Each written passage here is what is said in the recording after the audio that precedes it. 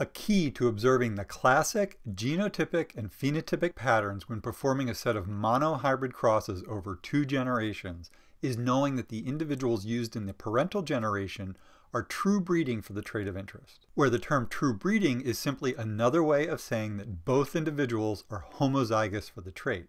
A technique called a test cross can be used to determine the genotype of any trait that exhibits Mendelian patterns of inheritance. A test cross is a good way to determine the alleles an individual possesses when there is any doubt about that individual's genotype. A well-studied model organism that can be used to illustrate how a test cross works is the fruit fly Drosophila melanogaster. Like the peas Mendel studied, a number of genetic mutations have been identified that affect visible phenotypes. One of these, called vestigial wing, causes individuals to grow very small, poorly formed wings. Since genes like this are discovered through the phenotypes caused by the mutations, it is common to name the gene after the mutation. So the gene causing this mutation is called the vestigial wing gene. The allele carrying this mutation is recessive, making it conducive to the type of analysis Mendel performed on his peas. Presence of the wild-type allele allow an individual to form normal wings. Since the gene's name is vestigial wing, the dominant wild-type allele is identified with a capital V and the recessive mutant allele with a lowercase v. Since the little v allele is recessive, the only genotype that will cause the mutant phenotype is the homozygous recessive, or little v, little v. The fact that the phenotype gives a clear indication of an individual's genotype means that any fly with vestigial wings can be used as a true breeding individual in the parental round of a monohybrid cross. Things are not as straightforward with a fly with normal wings because 2 genotypes, homozygous dominant and heterozygous, will both exhibit the wild-type normal wing phenotype. This is where the idea of a test cross becomes useful. To set up a test cross, an individual with the wild-type phenotype is crossed with one exhibiting the mutant phenotype. Again, due to the recessive nature of the mutation, we know the genotype of the mutant. The test cross will allow us to determine the genotype of the other individual, that is, whether it has 2 wild-type alleles or is heterozygous with the wild-type allele masking the presence of a recessive vestigial wing allele. Before actually performing the cross, Punnett squares can be used to predict the possible outcomes. There are 2.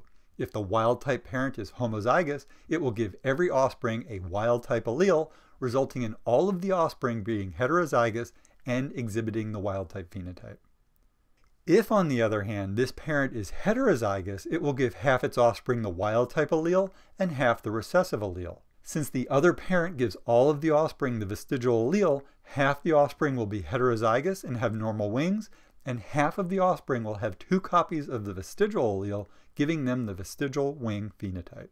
While the Punnett square only displays the predicted patterns, the beauty of working with organisms like peas and fruit flies is that they are easy to breed, have relatively short generation times, and produce many offspring each time they are crossed. So by actually performing the cross, we can determine the genotype of the wild-type parent. It is not unusual to get as many as 200 offspring from a single fruit fly cross. If a cross between one individual expressing the mutant phenotype and one with the wild-type phenotype produce nothing but wild-type offspring, we can be sure that the wild-type parent is homozygous for the gene, carrying 2 copies of the wild-type allele. If, on the other hand, half of the offspring are wild-type and the other half have vestigial wings, we would know that the parent with the wild-type wings is heterozygous for the gene, having 1 copy of the wild-type and 1 vestigial allele. The laws of probability are not perfect, so actual crosses like this rarely produce exactly 50% of each phenotype, but because of the random nature of Mendel's principle of segregation, they usually come pretty close. To give a real example, students crossed a homozygous recessive individual with a fly exhibiting the wild-type phenotype, but an unknown genotype. Of the first 180 flies that hatched from the cross, 96 had the wild-type phenotype and 84 had vestigial wings.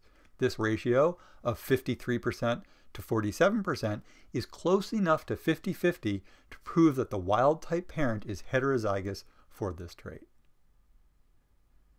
If you found this video helpful, please consider sharing it and giving it a thumbs up. Feel free to comment with any questions or suggestions, and if you want to keep up with the content here at SciencePrimer, click the subscribe button.